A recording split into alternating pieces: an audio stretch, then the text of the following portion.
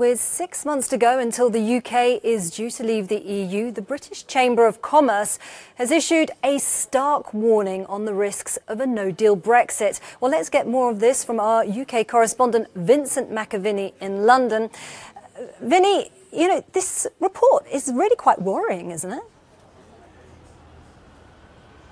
Good morning, Isabel. Well, as you mentioned there, tomorrow marks 6 months until the UK leaves the European Union after 45 years of membership. And we've had an increasing number of warnings over the past couple of months from businesses because we think that around 80% of the deal is currently done in Brussels, but that last 20% is the most difficult part. And we've seen last week the Prime Minister's Chequers plan being shredded by the other EU leaders in Brussels. So there is a real question mark now over what will happen, with plans for no deal being stepped up, the final tranche of no deal documents having been published this week.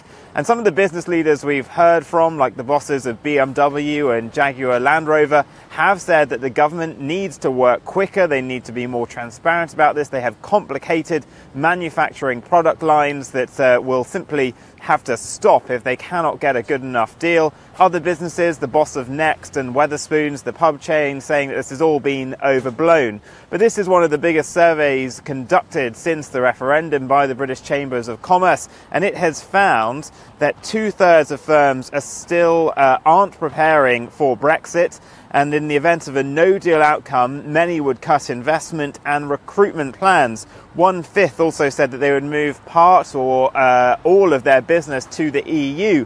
And this really chimes with what the Bank of England Governor Mark Carney has said recently, that he is uncomfortable that the high probability of no deal now, he says that should be avoided at all costs because it would lead to, in his words, a plummeting pound, higher interest rates and higher unemployment. So severe economic shock for the economy. But there are those already rounding on this survey saying that this is once again Project Fear. But now that they were drawing closer to the Brexit date and there still seems to be real problems for Theresa May's plans, it's looking more and more likely that some of these no-deal Brexit plans may have to come into place.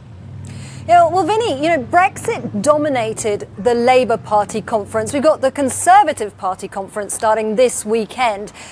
Brexit's likely to dominate that as well, isn't it?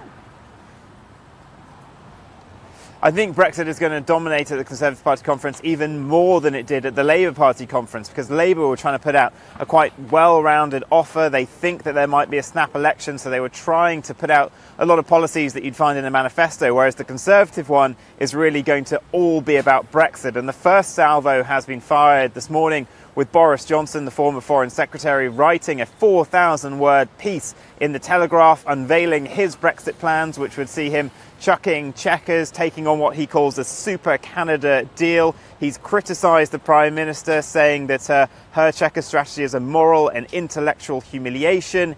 He thinks that they'd be able to strike a free trade deal, giving much of the same benefits of the current EU membership, and you wouldn't need a hard border in Ireland because it would be done elsewhere around the border. Now, there are people saying there isn't much new in this, and much of it has already been rejected by the EU, but the timing is, of course, important because Boris Johnson is going to speak on the eve of the Prime Minister's own speech at the party conference. He will be outlining why he thinks he can lead the party probably with this new plan that he's published. Then Theresa May will speak, and she has been protected whilst Parliament has been in recess for this party conference season, because the Conservative Party mechanism for replacing a leader can only be engaged when Parliament is sitting. So when they come back, Theresa May is going to have to be fighting for her Chequers plan with her own MPs and with the European Union, and fighting for her jobs, because it's thought that they're close to the threshold of letters needed to trigger a fresh leadership election.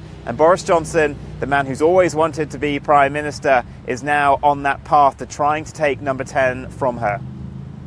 So much uncertainty in so little time. Well, Vincent McAviney there, thanks very much for that update.